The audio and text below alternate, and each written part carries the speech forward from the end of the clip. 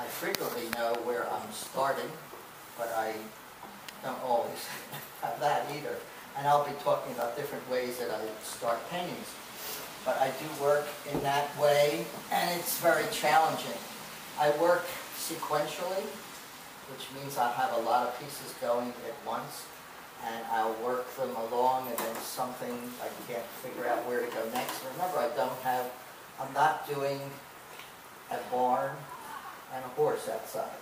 And I'm not working from a photograph, I'm working from my subconscious. I'm not saying that everybody should do that. I'm very much attuned to representational work. I did that for quite a while. But I put that to rest. I think I had a show, my swan song to representational work in 1996 at the Chester County Art Association. I showed all representational work, and I knew that I wasn't going to do it anymore. But I like doing it because drawing is pretty essential to artwork. So it helped me in my drawing, because there is a lot of drawing even in non-representational abstract work. So how did I get to where I got to do this? Because as a kid, we didn't do art. Nobody in my crowd did art. We played ball. That's what we did. Maybe studied some musical instruments ineffectively, but we did not do art. One of my friends became an artist. So I was working pretty hard early in my career, and Libby, that's Libby. Hi. I think most everyone knows her here, but in case you know, she signed me up for a class to study clay with my son. It was for fathers and children. And it was so fantastic because, and I was working all day Saturday in those days, and it was Saturday afternoons. I said, "Why can't you?" She says, "Well, you'll stop working Saturday afternoons." I said, "Oh, sounds good to me." So I did that, and I really fell in love with clay. So it was so great to have it, that we had two teachers, and they were fabulous teachers. I always say, if you're just lucky enough to get really good teachers early on in the study of anything, it sets you on the right path. And if you get bad teachers to start with, and say like, "I hate this, I don't want to do this, I'll try something else." So anyhow, I did clay for about 12 years. And I started to have some success, mostly in the area of Judaic ritual objects. And I actually became very famous in making mezuzahs. For those who don't know what a mezuzah is, it has a prayer inside of it, and it goes on the entrance to a room of a Jewish household in the doorway. It so happens my name's Soffer. My ancestors were writers of mezuzahs and togas. They did the scroll. Now, I never did the scroll. That was not my thing. Can't even read his writing. I was going to say that, but thanks for mentioning it. Anytime. So anyhow, I had great success doing that. And every summer we would go off studying art, like some of the people are going to be taking a workshop that we're starting on Sunday for 4 days here. And we would go away and study. I was signed up to study clay at Parsons School of Design in the summer.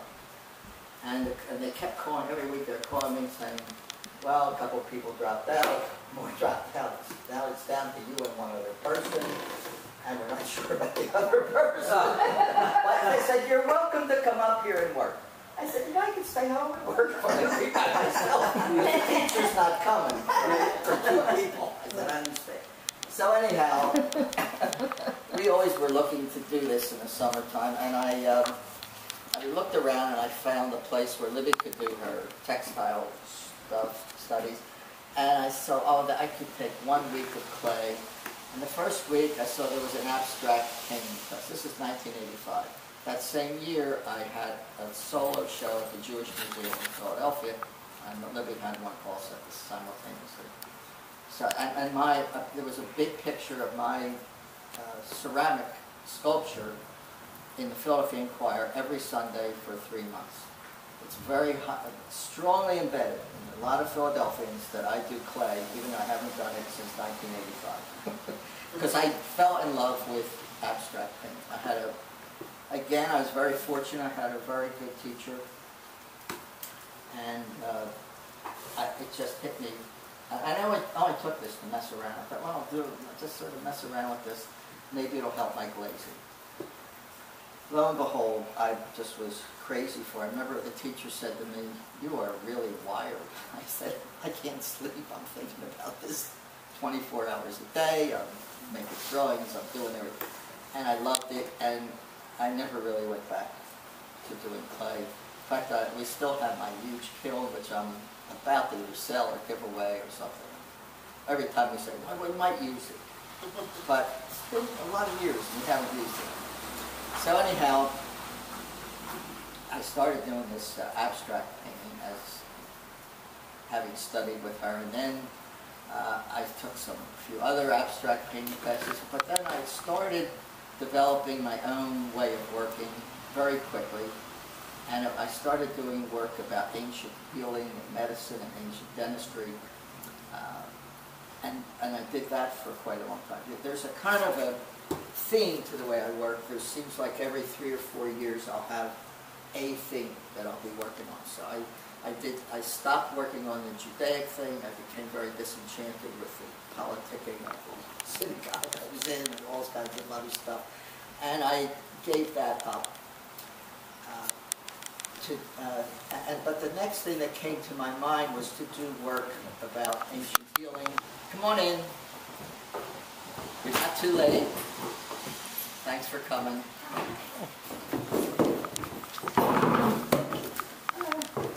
So you didn't miss too much. I'm just taking people through the development of my career in the world of art. I want to call it a career in the world of art. I met you in Northshire yesterday. Yes.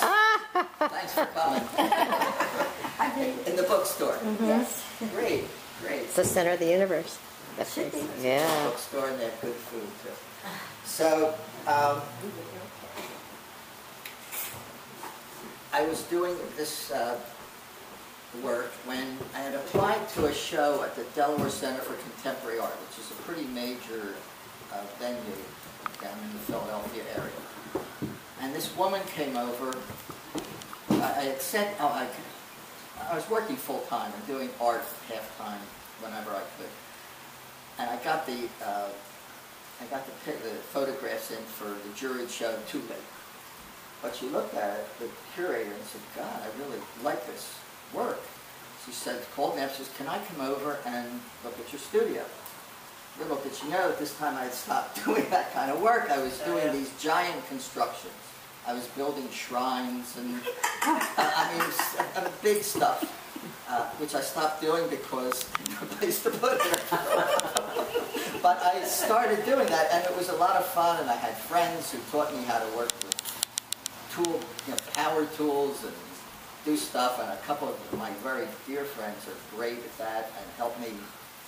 Dan Anderson helped me invent different ways of doing things, which I didn't know anything about, but he helped me, and Joel, he helped me with stuff. So anyhow, they helped Libby and me become slightly decent at power tools and building things. And I did that, and I loved doing that. And I was basing a lot of this stuff on studying ancient texts. And it just was fascinating, and then I was kind of interpreting it into the way it might have been. Because a lot of anthropology is based on speculation, from the best I can tell. There's not always proof, there's just speculation. So I figured, I can speculate with the best of them, why not? So I started speculating on how things might have been. Okay, so that period of time went on for a while. And I started to have other interests as time went on, and I realized I needed maybe a little more understanding about painting. I was sort of painting kind of from the seat of my pants. So I think your father, Fred, that's what he believes in. And you can do a lot on your own. You can do a lot, but you can also get there faster, I think, if you study with people that actually know something and you can speed the process along. So I started doing that, and in 1998, we were walking through the Museum of Modern Art in New York City, and I saw a painting by David Sequeiros, a very famous Mexican artist. And it was the most remarkable painting I had ever seen, in person at least. It had depth and that like I never saw before, and it had a kind of transparency and translucency in areas. And it said, you know, it was oil and encaustic. And I did what everyone else does when I tell them I work in encaustic. What the hell is encaustic? You know? Encaustic is hot wax with pigments in it. It started a couple thousand years ago by the Greeks and the Egyptians. Is it beeswax? It's beeswax primarily. Now, over the years, people have, you know, figured out ways to make the beeswax much harder, stronger, and so forth. Anyhow, those ancients, those pieces are still around. Beeswax is still the most durable substance that's used in the art world. However, it's also one of the most toxic ways of working that there is. And many of them died. Many of those artists died early, and so it lost, people lost interest in it. As you can imagine, dying is definitely not a good thing. You would agree with that, wouldn't you? It's not worth it. So, eventually we started figuring out how to make it work. We needed ventilation. That was the big key. You need ventilation. And the powdered pigments are dangerous as all get out. Even pastels, you shouldn't work with them in an enclosed room. This is very bad. And a lot of people just don't, artists don't think about their health. It's just amazing how they are. But anyhow, people figured it out, and a few artists became very famous for their work with this. Does anyone know who the most famous encaustic artist is in the world, maybe? It's an American artist. Jasper Johns. He works with encaustic. A lot of people don't even know that. That's his primary medium. And so I saw this painting. I've tried to figure out what to do with it, and I couldn't quite figure out what to do with it. And Libby had a fellowship. Libby's an artist also. She had a fellowship. I should say I'm an artist also. Right. When I say she's an artist. She had a fellowship in Sarasota at the Raymond School of Design, printmaking. And I was supposed to have a show down there that year. Gallery just fell apart. It was bad. So, anyhow, there was a course at Raymond in encaustic. I thought, oh, great. So I took a course in encaustic and fell in love with that. It was, it just hit me perfectly, because with encaustic you're doing a lot of digging and scraping and scratching, and it's very physical. It reminded me, it had a little bit of the attributes that I liked about clay, which is you could really get in there and feel it. It had some depth. So the encaustic has this, there's a physicality about it. At the same time, it was also painterly. Not as painterly as acrylic or oil, because it didn't flow like they did, or watercolor. And over a period of time, I just became crazy about it. I started teaching it around Philadelphia in different art centers, and then eventually around the country, in the Southwest, Jersey, New York, different places. And I still love it. I still work with that primarily, but I also love to work with acrylic. And we'll be teaching acrylic in the workshop that we're doing. Let me just talk about a few of the paintings that are here, which may help you understand how I got to where I got. A lot of people say, well, what were you trying to say, and different things. Some of the times I'm not what you'll say. Let me just do one more. I'll do this one here, for instance. Because this one probably, more than any painting here, came from a specific way of working. And that was, we had been in Thailand. we're heading up north to Chiang Mai. Yeah, Chiang Mai, kind of. And they stopped for us to see this garden. It was a very famous garden. Hillary Clinton and Chelsea had just been there the week before. That was its claim to fame. And it was just such a profusion of color, and I kind of took a mental picture of it, and some physical pictures too. But I almost never work from any photographs in any direct way. And this was just a very gestural painting based on this Thai garden that we visited, and it always stuck in my mind. And it's still very, it's still, I can just remember approaching this place and going like, oh my God. And we have Longwood Gardens where we live, which is gorgeous, but it doesn't have, this place, everything was just condensed. It's just unbelievable amount of color just booming all over the place. So in contrast to that, above your head is this piece called Violet Stream, which is based, the concept in that is strictly abstract expressionism. In other words, I had no idea where I was going with this. I didn't start with any preconceived notion. I was just trying to let my mind play. And so now sometimes I will have a color scheme in mind. That almost always, I shouldn't say sometimes, almost always I'll have a color scheme in mind. Now I may change it as I go along, but I start with that in my head, that there's a, like here I'm working, say, with yellows and violet. That's sort of the color scheme that I'm working with.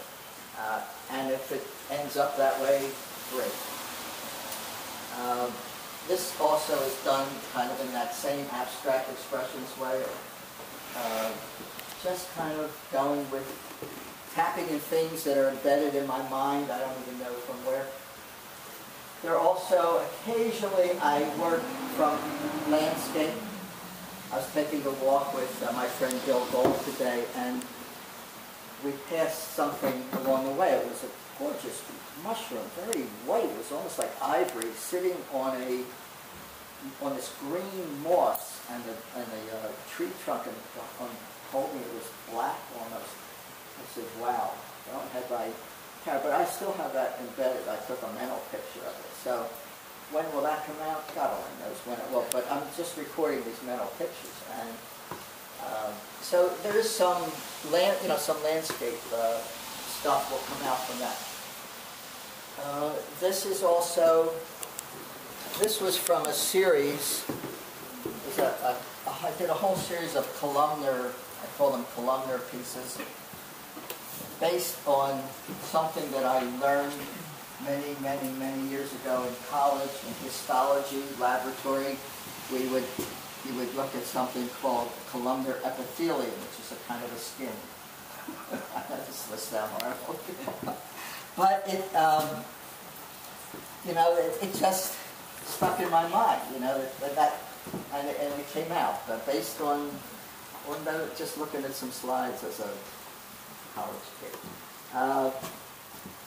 In the other room,